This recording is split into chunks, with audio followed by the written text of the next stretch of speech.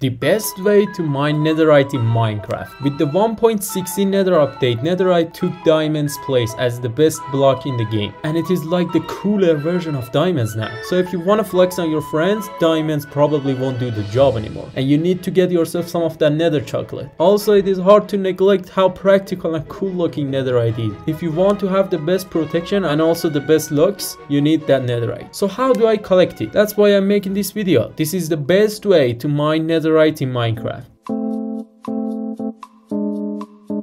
To find netherite, first of all you need to go to nether, obviously, and then you have to find a way to mine down. The best level to mine netherite is from y equals 12 to 14, but you can also find it at all heights. If you don't have many stuff in the game, the most basic method is to just strip mine for netherite. Just get yourself a diamond pick with efficiency 5 and then start mining in a straight line. You can chew through the netherite with that efficiency pick, and it won't take long till you find your first piece of netherite. You also have to bear in mind that mining in these levels is really dangerous because there are a lot of pockets of lava generating there. So bring some fire res potions to be extra safe, or just mine slower and be careful because you don't want to die in there and lose all your stuff in lava. Also wear some gold in case you meet some piglins on the way.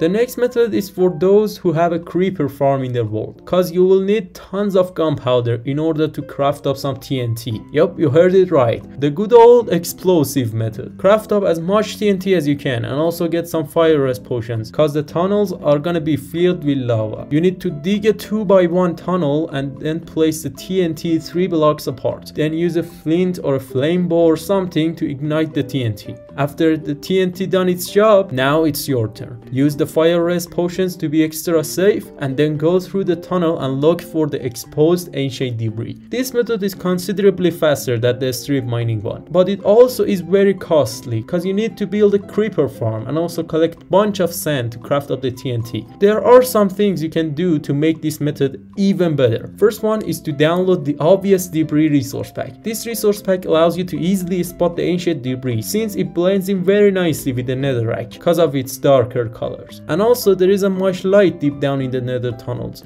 So this might save you a ton of time and make your life a lot easier if you don't consider it a little bit shitty. Also remember to wear some actual good armor cause hoglins and piglins gonna spawn in those tunnels after you're done with your explosive job, and you might be doomed if you don't protect yourself. To sum it up, there are actually more methods to mine netherite, but these two are the easiest, most efficient and also the most relevant ones. But you can also use end crystals and their explosive power to find ancient debris for whatever reason, or maybe building a tunnel bore TNT duper, but I have next to zero knowledge about those and it might not be possible because of those lava pockets. And that's it for this video. I hope you enjoy and I see you folks in the next one. Later.